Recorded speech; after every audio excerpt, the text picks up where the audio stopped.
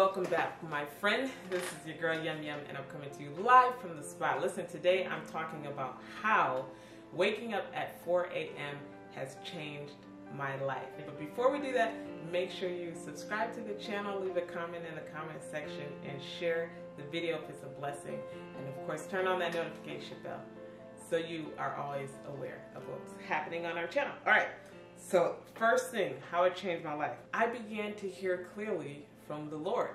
No longer having to rely on a prophet, no longer having to rely on a pastor, no longer having to rely even on my husband, because I could hear him for myself.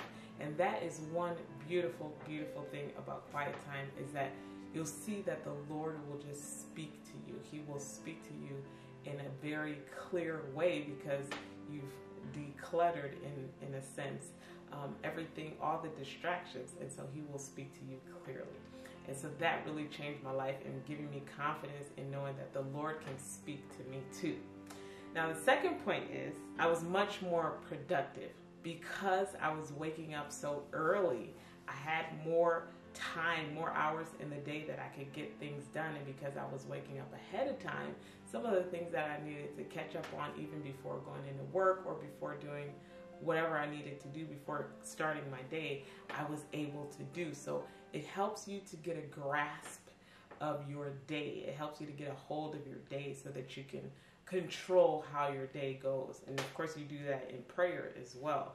As you pray and as you meditate and do all those things, you also can control how your day goes. So that was also a wonderful benefit, is I was more, productive and able to do more things that I wouldn't have been able to do. And finally, I became more creative. It's just amazing. As God is speaking to you, he's giving you ideas, he's giving you knowledge and wisdom and understanding and instruction. He's giving you business ideas, he's giving you book ideas, he's giving you so many things that he's endowing you.